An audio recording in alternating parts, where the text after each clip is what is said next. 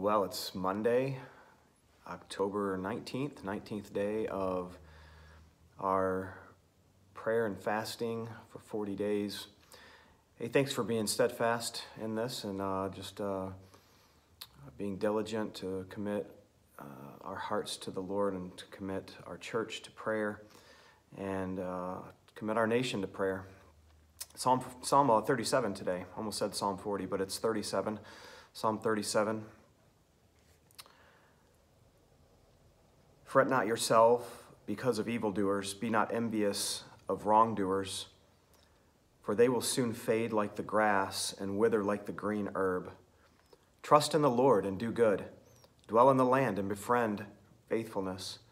Delight yourself in the Lord, and he will give you the desires of your heart. Commit your way to the Lord. Trust in him, and he will act. He will bring forth your righteousness as the light and your justice as the noonday. Be still before the Lord and wait patiently for him.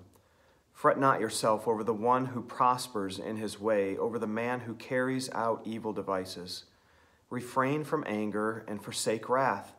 Fret not yourself, it tends only to evil.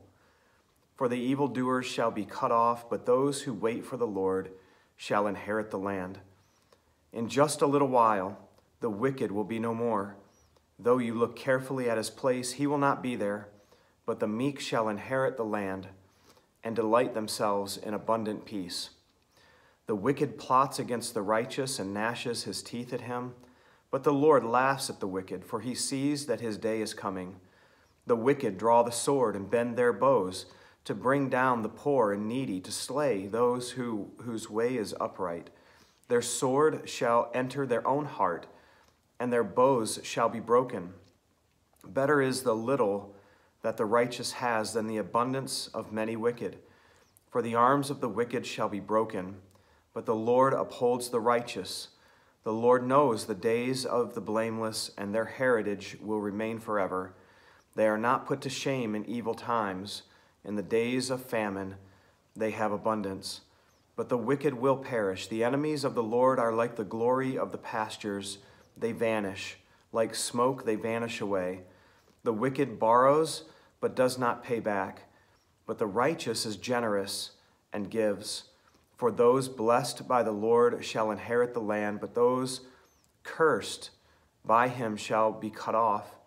The steps of a man are established by the Lord when he delights in his way. Though he fall, he shall not be cast headlong, for the Lord upholds his hand. I have been young, and now am old. Yet I have not seen the righteous forsaken, or his children begging for bread. He is ever lending generously, and his children become a blessing. Turn away from evil and do good, so shall you dwell forever. For the Lord loves justice. He will not forsake his saints. They are preserved forever, but the children of the wicked shall be cut off. The righteous shall inherit the land and dwell upon it forever. The mouth of the righteous utters wisdom, and his tongue speaks justice. The law of his God is in his heart. His steps do not slip. The wicked watches for the righteous and seeks to put him to death. The Lord will not abandon him to his power, or let him be condemned when he is brought to trial. Wait for the Lord and keep his way, and he will exalt you to inherit the land. You will look on when the wicked are cut off. I have seen a wicked, ruthless man spreading himself like a green laurel tree, but he passed away, and behold, he was no more. Though I sought him, he could not be found. Mark the blameless, and behold the upright, for there is a future for the man of peace, but transgressors shall be altogether destroyed. The future of the wicked shall be cut off.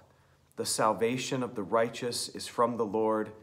He is their stronghold in the time of trouble. The Lord helps them and delivers them. He delivers them from the wicked and saves them because they take refuge in him. Let's pray together. Father, this psalm of David assures us that though we see the wicked prospering, that, Father, there is justice coming, that those who persist in their sinful rebellion against you will ultimately be cut off, and they will be no more. And Father, as we look upon the prosperity of the wicked, we also see in our world many of our brothers and sisters who suffer. Many of them this very day will suffer under persecution and trial and imprisonment, and even be put to death because of their faith. Father, we're so far removed from that kind of thing here in our country that we forget that that's going on. But it is this day, Father, going on, and you see the righteous who are suffering, who are imprisoned, who are being persecuted, who are being slandered and beaten and even put to death. And God, your word promises, even here in this psalm, that if the righteous will delight themselves in the Lord, that they will triumph.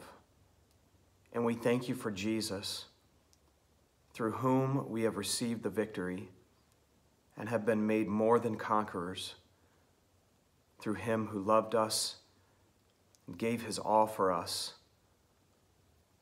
took our penalty upon himself and was crucified, dead and buried, and risen triumphantly the third day. In Christ Jesus, today, Father, we have the victory. And so we pray for other believers who are suffering under severe persecution and trial on this very day, that God, you would sustain them, that Lord, you would help them to hold fast to the confession of their faith. Father, we pray for those of us who are believers who live in more prosperous cultures. Lord, we are starting to see and sense the tide of the culture turning against Christ. And we certainly see that here in the United States more and more each day. And so, Father, we can sense that there is at least a greater degree of persecution on the horizon for believers even here in the United States. And so we pray for ourselves today. We pray for the church in America that God, you would help us to prepare.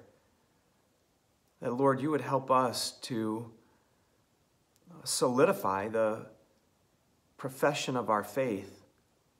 That, God, we would not just base our salvation upon some past prayer that we prayed and in doing so kind of live flippantly, calling ourselves Christians but never really living out Christ. I pray, Lord, that God, we believers in the United States and in more prosperous countries, more culturally friendly countries towards Christianity, God, that we would get ready, because the storm clouds are rolling in, Father. And there is the very real possibility of increased persecution against us. And so, Lord, we want to stand firm. We want to stand with conviction and be people of courage. And so, Father, we pray for your grace. I pray for your grace today on me. I pray for your grace for our church, that, God, you will help us to stand in the day of trouble. Lord, I thank you that you have called us to be still before you, to wait upon you, to wait patiently for you. Even in this psalm, it says, "Fret not yourself over the one who prospers in his way, over the man who carries out evil devices." You tell us here, refrain from anger and forsake wrath. Fret not yourself, it tends only to evil. So I pray, God, that in the midst of whatever trials this day holds for us, that, God, you would help us to lay down our worry and our anxiety before you, to trust in you, to wait patiently for your deliverance, because you are a faithful deliverer. And so, God, help us today to be steadfast and immovable, knowing that our labor, our waiting, because waiting is labor, I pray that you will help us to know that our waiting is not in vain, because we trust in the God who delivers. And so, Father, we give you this day, we give you our hearts, We ask, Father, that you would conform us to Jesus. We ask for revival for our churches, for spiritual awakening for our land, and for the nations of the world. I pray that the gospel would flourish in the hearts of those who already believe today, and that, Father, your gospel would make inroads into the hearts who do not yet believe. I pray that you would break up the soil, break up the ground of our hearts, and sow the seed of the Word of God this morning so that it might grow into the fruitfulness of salvation and glory for Jesus. We ask in his precious name. Amen. Hey, God bless you folks. Hope you have a wonderful Monday. We'll see you soon.